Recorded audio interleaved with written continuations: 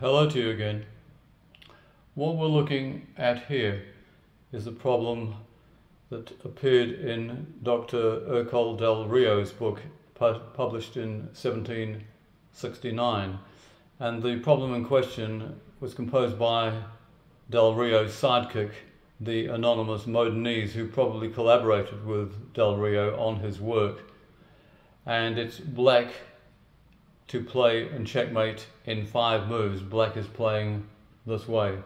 That is not quite correct, and when this work was translated in 1820 into English by J.S. Bingham, the author of that work repeated the mistake, and one of the owners of the book, probably the original owner of this book, he corrected it and he put a page of analysis in and pasted it into the relevant space in the book. And very interesting it is too, looking at handwriting from over 200 years ago.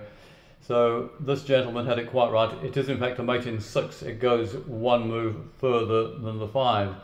So what we have to look at here is, how does black penetrate white's second rank here? What does he do? What is his key move? We must bear in mind that white has just played that. So now we start to look at this position and we say black to checkmate in 6 moves.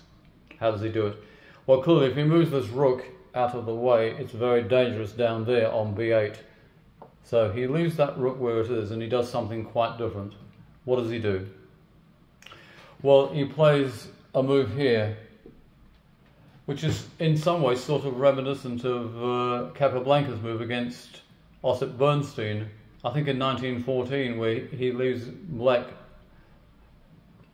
in a position where he paralyzes white on white's back rank here.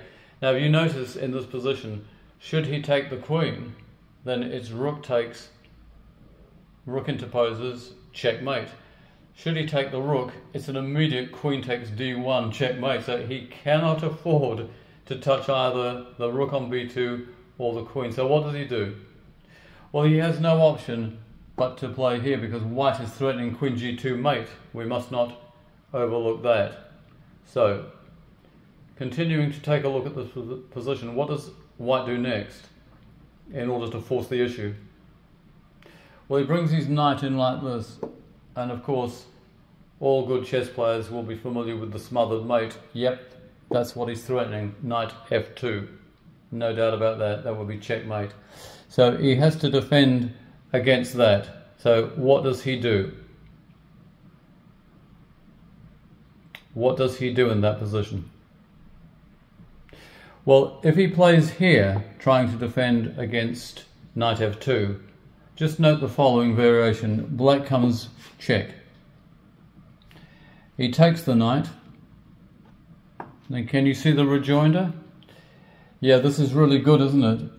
And that is checkmate down the H line. Very impressive indeed. So that rules out rook f1. So what does he have instead? Well, he can't afford to move this rook away, so he needs a flight square. He plays here. Now then, how does black continue here? It's black to make his 3rd move. Right, well, he does check here, like that. And of course white only has 1 move to there. So black to make his 4th move. What is he going to do here? Well, he's going to play there. Check. It's as simple as that. And he's leaving white with just 1 move, isn't he?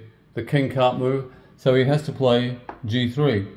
So in 2 more moves, and this will prove the gentleman's point back in 1820 when this work was translated and he was making his comments in fountain pen. What do we do here? What do we do?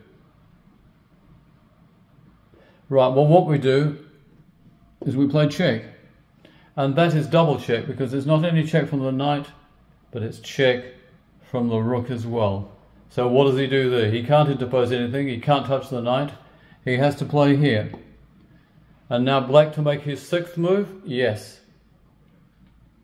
Checkmate, rook h2. And that is a very interesting problem. Pity that Del Rio and Bingham had it wrong, but many thanks to this gentleman. I, as a matter of fact, solved all of this even before I started looking at his, and then it was a real delight to see that I had managed to get it exactly as he wrote everything down in old notation. Incredible. Many thanks for watching, and goodbye for now.